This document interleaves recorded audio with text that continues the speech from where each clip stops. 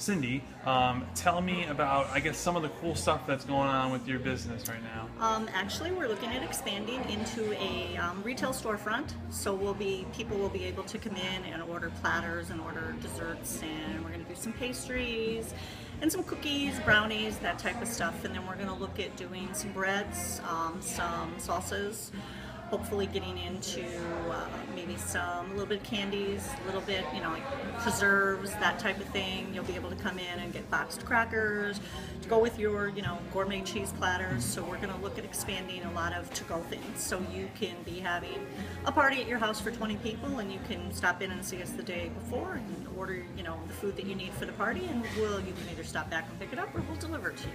And this is also kind of a commemorative part as well. I mean, you're celebrating 20 years in the Correct. business. We started in, I think it was March of 1997.